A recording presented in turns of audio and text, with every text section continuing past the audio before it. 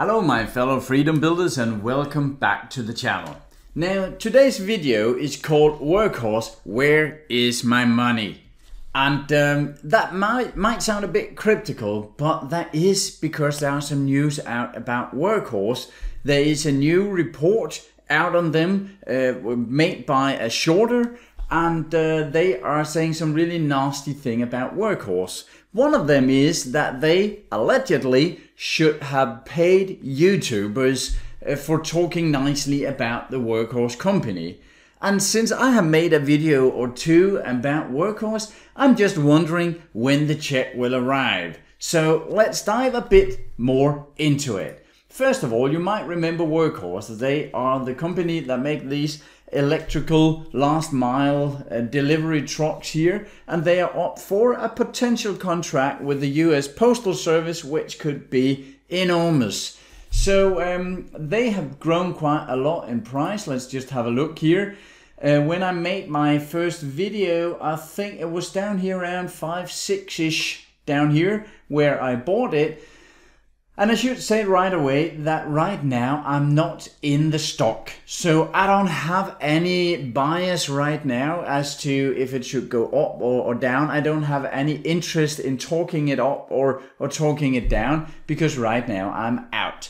I have traded this as a technical trade, meaning that when I buy here and it goes up like crazy, I go down on my 4-hour time frame.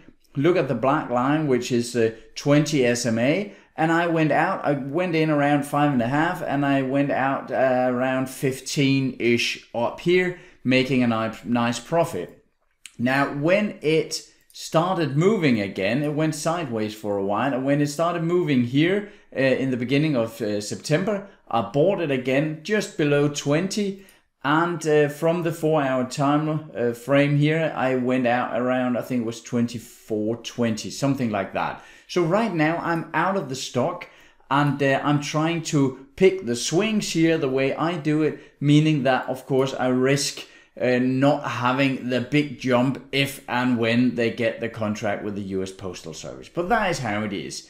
Now let's get to this report, because that is made by a group called Panda Research. Now, I'm not completely certain how you pick a name like that. I think they have been drinking a lot of scotch one night and trying to come up with a name for their company or their little research group, and Panda Research. Yeah, well, you can pick whatever name you want. Now, just to be clear, I don't have any problem with shorters making a report like this.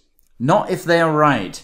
Meaning that if I go short a stock, let's say I went short in Workhorse or Nikola or whatever stock it is on the stock market, and it is a truly bad company that is hyped up, gone from $10 to $500, and I do my research and I can see, wow, this is a really crappy company and the management are scammers and fraudsters and so on, then I have no problem with a shorter going out, making a really detailed report and saying, hey, we are short, and now this is the evidence why, because this is a really shitty investment.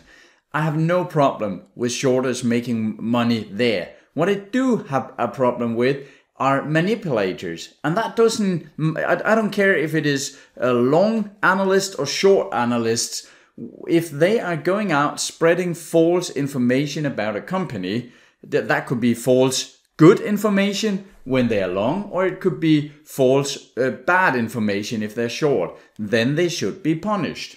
I should say I have no idea if this information is wrong. I am diving into the report and I'll get you a more in-depth evaluation of it later, maybe today or maybe in the weekend.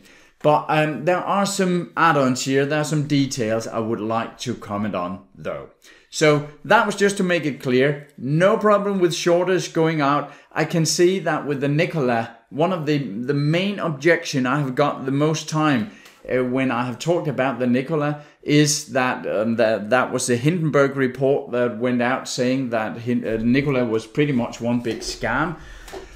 And that was the same information I have found, so I pretty much agreed with them. But the main objective many people have said is, yeah, well, they are short, so you can't trust them. Funny enough, the same people, they don't mind believing a positive story about a company from an analyst that are long the stock.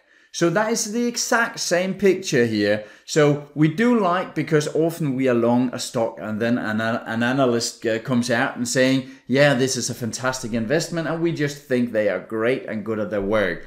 But when we are long a stock and Hindenburg comes out and saying, yeah, this is a really crappy company, then we get annoyed and irritated because it goes against our bias. So I think that is where most of it is. All right, let's get into a bit of the details here, because when I read through this, I tried to figure out a lot of the details here, and there are really many technical details, and I'm trying to get into many of these. However, I came upon something down here.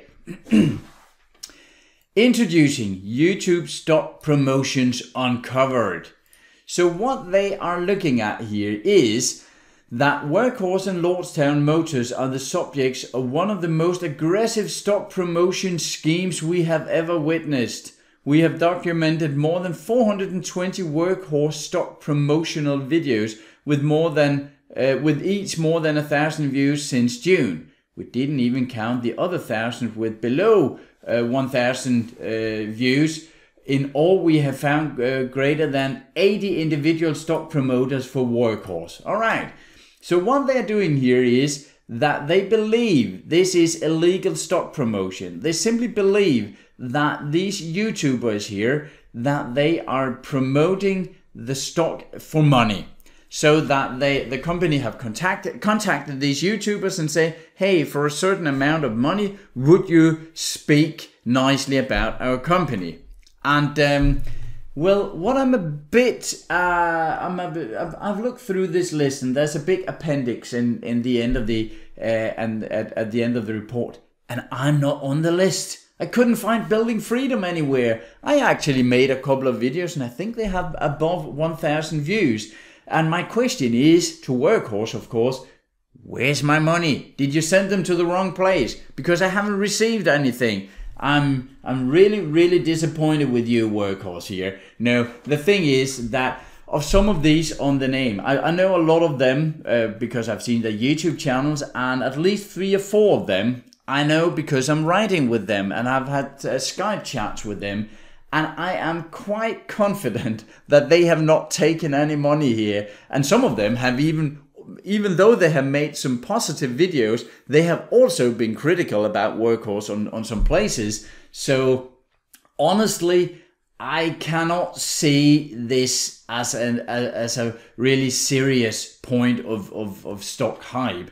It is 100% certain that there's a lot of hype going on YouTube and internet. There's no doubt about it. And I'm very critical about that. And I think that when you are listening to my videos and everybody else's videos, you should be critical and do your own research and so on, that I keep saying.